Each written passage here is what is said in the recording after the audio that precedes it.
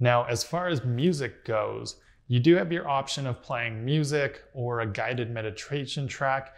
And in either the float pod or the float cabins, you do have the ability to play your own music as well. This is something that we decide on prior to going into the float so that you don't have to worry about what it's going to look like after, when you're waking back up and when we're signaling the end of the session. So when you come in, and if you're watching this video, it'll help you to decide ahead of time, and you can let us know what you want to do with the music.